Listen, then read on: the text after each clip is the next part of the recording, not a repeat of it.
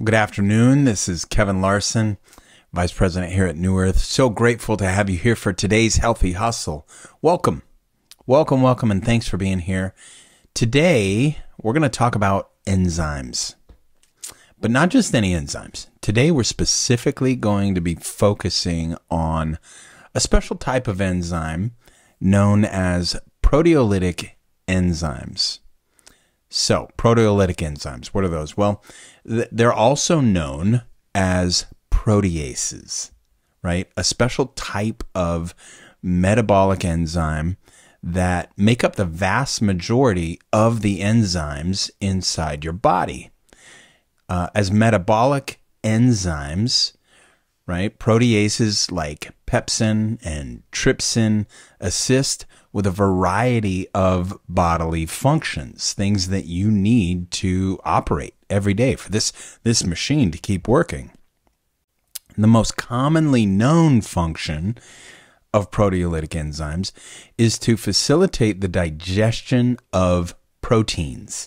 So proteases that function as digestive enzymes are produced by the stomach and pancreas, and they quickly get to work helping to break down proteins from the foods that you consume, right? These enzymes take those proteins, which are just long-chain amino acids, and break them down into shorter fragments known as peptides.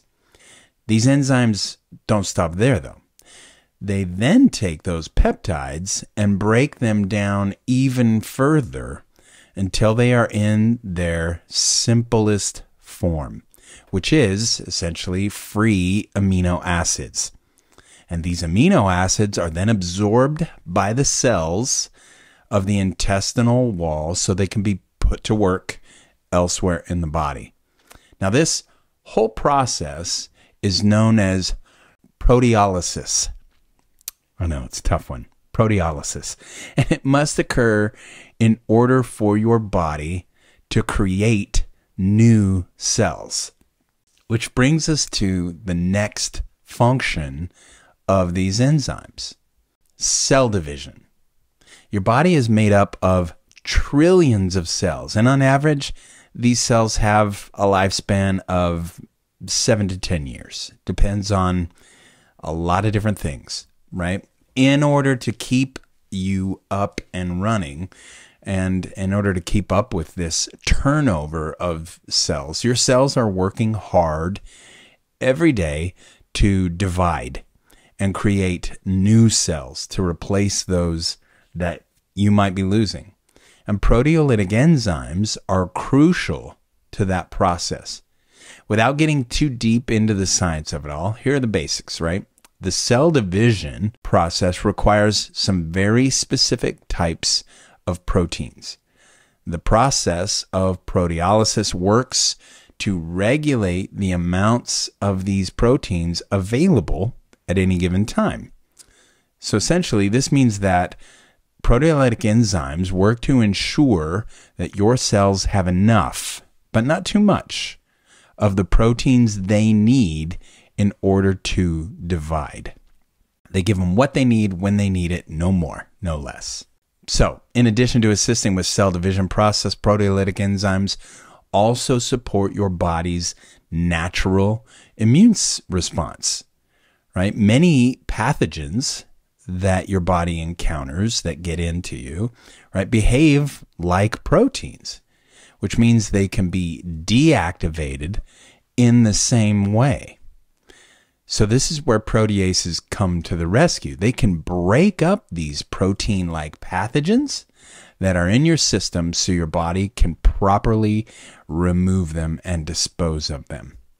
All right, last but certainly not least, proteolytic enzymes can also help speed up muscle recovery and reduce soreness. And they do that through, very much the process we've been talking about, right? We are all familiar with that feeling of being sore after a workout. And while some soreness after a workout is good, there's no doubt that intense soreness can limit your muscle function for a while.